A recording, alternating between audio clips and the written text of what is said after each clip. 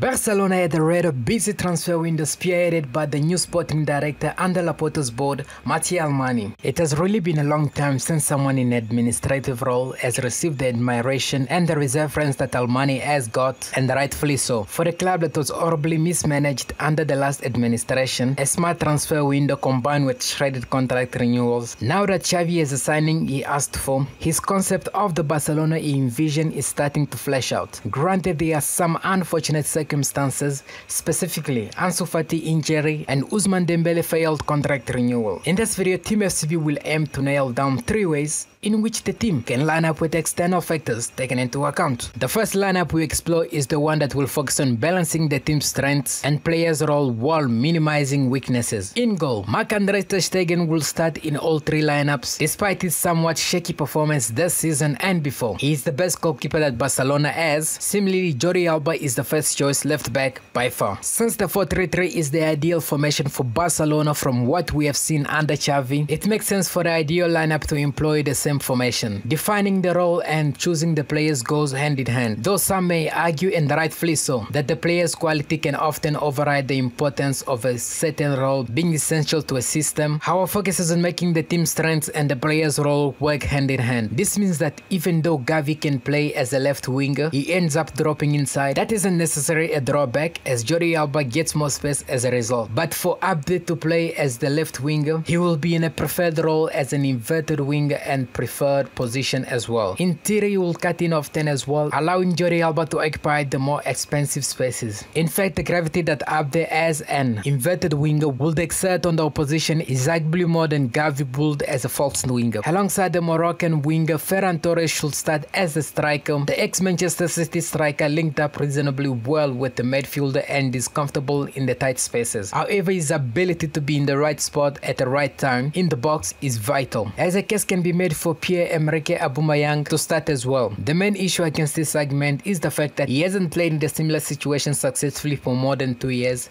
In contrast, Ferran has played for Luis Enrique's Spanish side as well as Guardiola Manchester City team as a striker. On the right, Barcelona new winger Adama Traore looks to pin down the spot. Ousmane Dembele is the only other realistic option here alongside Abde, but with uncertainty surrounding the Frenchman's playtime as well as Traore's excellent debut, the Spanish winger has to be the ideal choice, as Adama will do best when occupying the wide areas and dribbling down the line rather than cutting in often. Dani Alves will complement his playstyle better than Serginho does. For one, Alves is a better passer than the American right back. Secondly, he has looked more confident in that role, and thirdly, he has been in a great form. Another issue with this starting over the Brazilian is that the latter is much more comfortable when operating in the channel rather than solely on the wing. As the result of Gavi's exclusion, the optimal midfielder trio becomes apparent. Sergio Busquets is still Barcelona's untouchable pivot, who can be partnered with the latest golden boy Pedri and Frenkie de Jong. The reason are evident to one who has watched Barcelona this season. Pedri has been crucial to the team position-based play ever since his return from injury. Frenkie de Jong meanwhile has struggled for a long time now, but with Gavi, Nico Gonzalez and Rekopich being the other realistic option, he can comfortably slot into the starting 11. The only player who could give the Dutchman a run for his money at the moment would be Gavi. The young La Masia midfielder has shown immense talent and has performed well, even when asked to be a false winger. In fact, an argument can be made for the young Spaniard being better than the young in many matches recently. Despite this, his experience, impeccable rotation with his teammates, and decision making means that he is a better interior than Gavi for Barcelona at the moment. In defense, the fullback spots have been nailed down and the centre-back pairing is just as straightforward. Gerard Piqué and Ronald Araujo have been in good form, contribute a lot to set pieces, and have been solid if not for some communication errors that should reduce the more they play together. Now that the lineup that balances the role with quality has been nailed down, we take a look at 2 alternatives to this. The first alternative will focus on the team that neglects the tendency to make errors in defense and will suit a team that wants to sustain attacking play with as many players as possible. Though the formation is 4-3-3 on paper, this team will essentially transition to a 3-4-3 when attacking. The system will utilize Busquets' incredible line-breaking passes while taking into account his southpaw pace to ensure the team isn't caught out on the counter-attack. To do this though, Busquets starts as the pivot he will drop back between the central midfielders as a halfback as he did under Pep Guardiola. This will help him not only to get at the ball and play it forward, but also when the team is defending. Simultaneously, the team will focus on forcing the opposition wide by having narrow center halves. Again, Ronaldo and PK being paired up will be the optimal solution. Eric Garcia will be a great addition to a back three, but since this formation doesn't utilize a conventional back three, he misses out yet again. This time I'm choosing Serginho Dest in the right back spot. He is the more viable option since in a 3-4-3, both fullback will need to cover a lot of ground. A 38-year-old of age, the Dani Alves fullback can't really play multiple games a week and act as a wide midfielder. The question here isn't of quality but of endurance. This way of lining up means that the team can, in theory, form a back five at the back. This possibly in itself means the midfielder can be more inclined offensively than usual. As a result, Gavi can be chosen alongside Pedri in the midfield. Despite all of the young technical excellence, Gavi simply offers more versatility and incision in terms of playing the ball through. Ricky Puig does provide more than Gavi when it comes to playing the final ball, but Gavi trumps him in his defensive work rate, positional sense and timing of the ball. In attack, Ousmane Dembele will have been the perfect fit, but his contract situation and current controversy combines with good performance by the other forwards means he will not make the lineup. Ferran Torres instead can start as the left winger. This is in fact his least preferred position out of the front three. Ferran Jugla starting over him when talking about the left wing spot has some merit as well, but in the end Torres is just a much better and more experienced player at the moment. Adama Traore is Barcelona's best bet at the right wing, especially for a formation as attacking as this. He made that abundantly clear on his debut against Atletico Madrid. In attack, what this formation can aim to do is make Ferran and AUBAMEYAng play off each other. There are immediate drawback to this. Both of them perform better as solo strikers,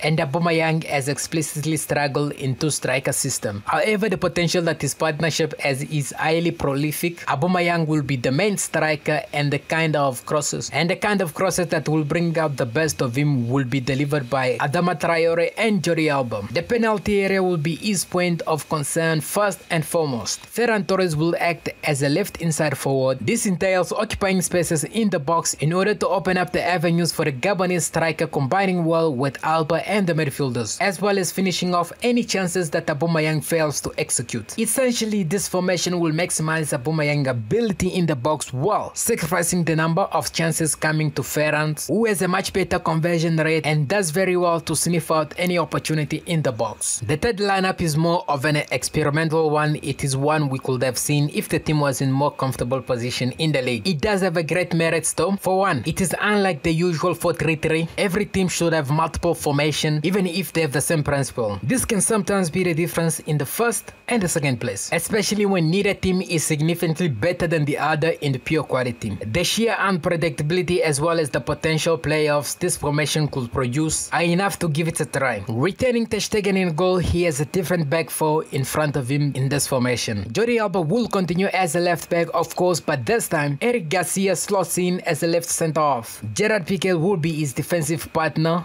with Ronald Araujo as a right back. On paper, this is the 4-4-2 diamond, but in practice, a back three will be formed, with Jordi Alba essentially being the left midfielder. The midfield is where the most significant changes will be seen. Nico Gonzalez will start as the pivot. He has done tremendously in that role at Barcelona B, and with Frankie de Jong as one of the interiors, he has a defensive help as well. De Jong will be assigned more vertical movement as compared to the other interior Pedri. In the attacking midfield position, Ricky Puig the most promise. Puig vision, agility and incisive execution of passes are precious to a team like Barcelona. His weakness, merely defensive positioning and decision making, will be minimized in this position. Ahead of him, Ferran Torres and AUBAMEYAng will form a striking partnership. This formation focuses more on chances created through the middle rather than the wings. The main benefit of this role as for the two strikers is that both of them will be able to play space-oriented roles rather than ball-oriented roles. What this means is that someone whose strength is dribbling, such as Adama Traore, will be a worse fit than someone who thrives in situations requiring situation precision, such as Torres and AUBAMEYAng. So ladies and gentlemen, that's everything from today TeamFCB Barcelona analysis. Please do let me know your thought in the comment down below, and thank you for joining and thank you for reaching till the end. But until next time, and as always, see you in the next video.